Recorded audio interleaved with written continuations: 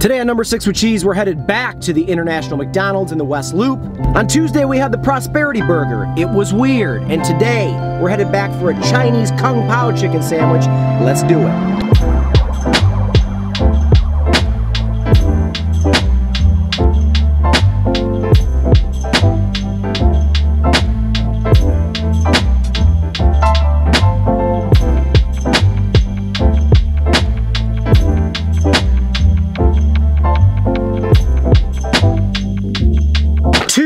Double Kung Pao crispy chicken sandwiches from China here at the International McDonald's acquired Jump Cut. All right, Sixers, on Tuesday, we had that Prosperity Burger from Singapore. It was odd. Today, we know we like double crispy chicken because we had it at a local spot, the General Tso's version, and loved it.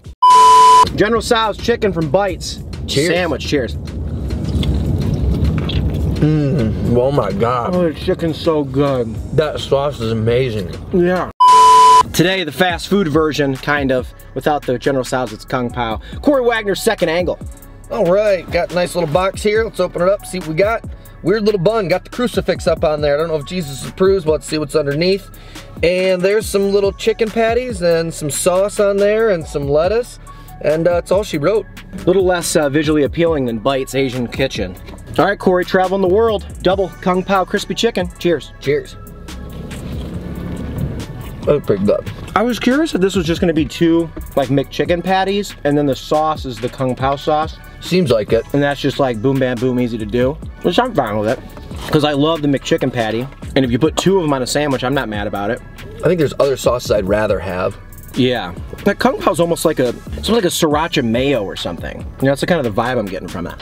Hey, what is this? Kung Pao.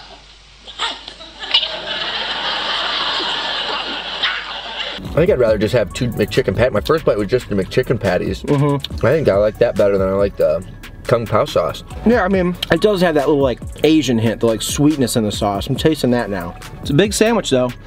This one also, like Tuesday's sandwich, was also $7. Yeah, I guess I'm not a Kung Pao fan maybe. I've never gotten Kung Pao, I don't think. I don't know.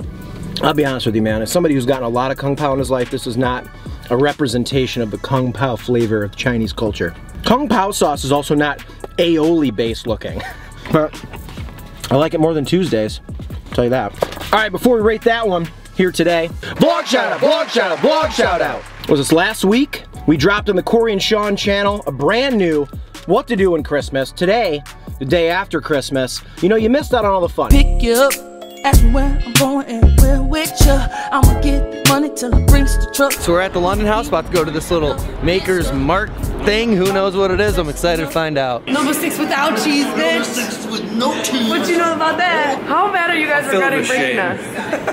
Are you sad you brought us? It goes kick, kick, foot down, kick, kick, don't look down, take a step back, turn around. Who taught you how to step? Who taught you how to step? But there's a lot of stuff you can still do. Chris Kindle Market has since closed, but you can still go rock out that Maker's Mark installation at the London House. You can still go have so much fun at the Chicago Athletic Association. It was a great time. It was excellent, such a fun time.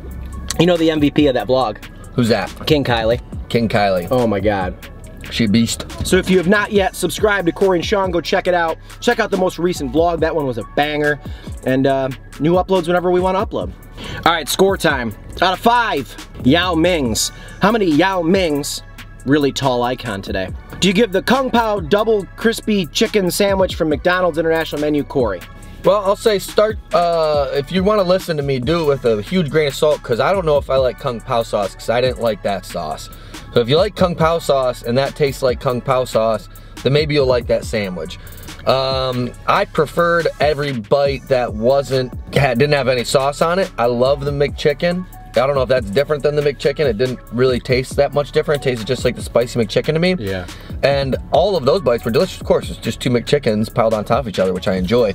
But as for the Kung Pao portions, not for me, don't really care for it. I'm gonna give that a 2.25. Yeah. Yeah. Boo. Yeah, the more that I have that on my palate, I feel like that sauce was like, you know when you get sushi and you get like a spicy like mayo or sauce on it and they kind of dab it on some of the pieces? That's almost more of like what that tastes like to me than a Kung Pao. I think the Kung Pao name is just for the marketability or something, because that's like a common like Chinese flavor, like Kung Pao chicken. I just don't think that is Kung Pao at all. Nevertheless, I mean, pretty smack down in the middle for me.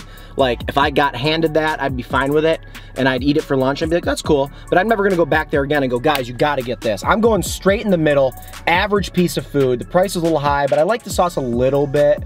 2.5. Golf claps, golf claps. Guys, go check out the vlog. We just launched last week Sixer sauce. So if you haven't gotten our hot sauce yet, number6withcheese.com, partnered up with Chef Iron Mike. We'll see you tomorrow, Friday, for a brew interview episode on the show. Keeping it rolling 5 days a week in 2020. See you guys tomorrow.